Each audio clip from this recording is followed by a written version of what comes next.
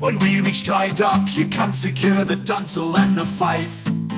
After that we can hop on the gangplank together. But listen on a serious note, if you ever go overboard, remember a few things. Unbuckle your rope, forget containerization, maybe piggyback off the chandler's gantry. Still, account for wharfage and prepare for sheddage. Privately, you can even tug on your thruster and prepare for sheddage. But if it's entered into your captain's log, then stow your slop tank and say ahoy there, friend. You're intimidated, and the only knot you know is a sheet shank. Hey, between you and me, privately, you can even tug on your thruster.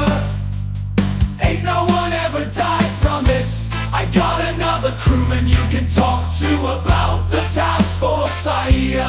Just ask him if you have any further questions about the anchor. If you ever go overboard, remember a few things. Unbuckle your rope, forget containerization, maybe piggyback off the chandler's gantry. Still, account for wharfage and prepare for sheddage. Privately, you can even tug on your thruster and prepare for sheddage. But if it's entered into your captain's log, then stow your slop tank and say ahoy there, friend. You're intimidated, and the only knot you know is a sheep shank. Hey, between you and me, privately, you can even tug.